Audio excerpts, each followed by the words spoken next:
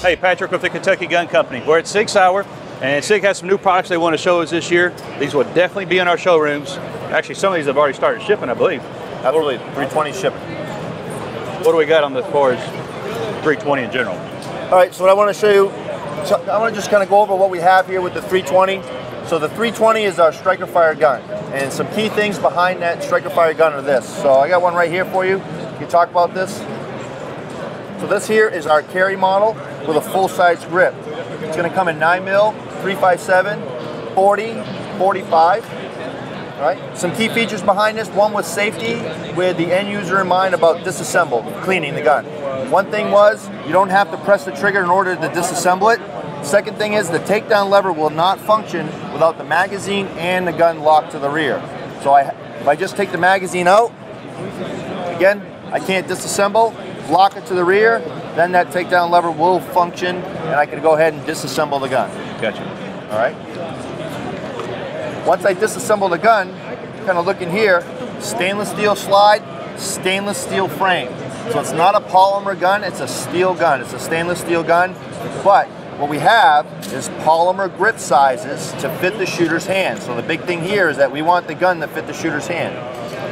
We have full size, carry, and compact sizes. Each module comes small, medium, or large so that we can fit the gun to the shooter's hand and based upon their needs as far as the size of the gun. Gotcha. All right. Tactile reset, you can feel it. You fire this weapon, you can feel a good reset if that's something, an option that you want.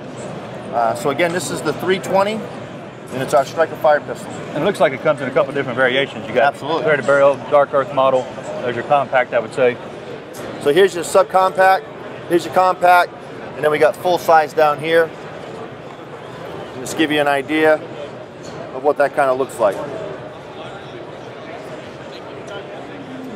All right, let's talk about the next product. Now, you guys showed this last year, and I think, you know, the MPX, and it didn't come out, but I think you redefined it, redesigned a couple little things, and tweaked it to make it right when you did bring it out. You know what? It's like anything, right?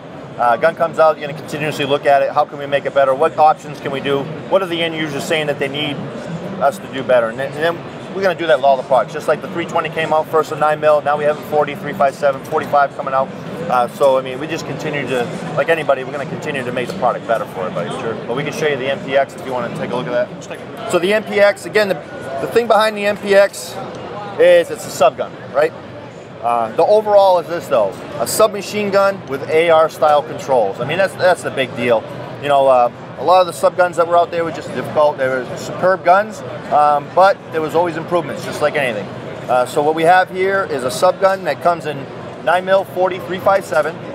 We can get a 4.5, 6.5, 8-inch, or 16-inch barrel. Obviously, below that 16-inch, we're going to have it as SBR, right? Or pistol. Right, or pistol. The thing here is that the internal mechanisms are all, kept up in the upper receiver, which allows us to have different options with our buttstocks, whether it's no buttstock or a folding stock, the pistol brace, or a telescoping shoulder stock for you. So again, all different options for you there.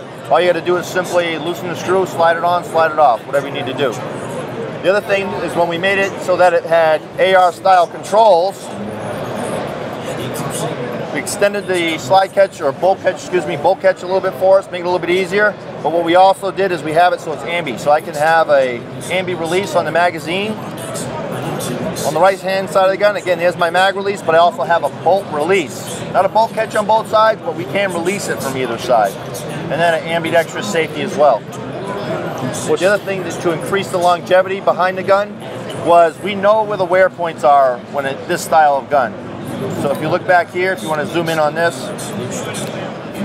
these pins right here are replaceable. Right here it just has the charging handle with the latch on one side. There is an ambidextrous latch that's going to be coming out. And instead of wearing on the actual receiver, it wears on those pins which are replaceable. So again, extend the longevity of the weapon system. Again, on the side of the receiver with a cam rubs on the side of the receiver, we can replace that wear point, again, extending the life of the weapon system just by having those replaceable wear points. That's pretty cool. Different. All right, number one question that all the consumers have asked for the past year, and they're definitely going to ask again when they see this video, when are these coming to the market? Currently what's going to be shipping, models that support the PSB here, right? Your short barrel rifles are going to be shipping, and those are going to be the options. Down the road, we're going to start shipping the 16-inch barrel as well. Gotcha. Not exact sure on that date, but definitely on the 8.5-inch barrels.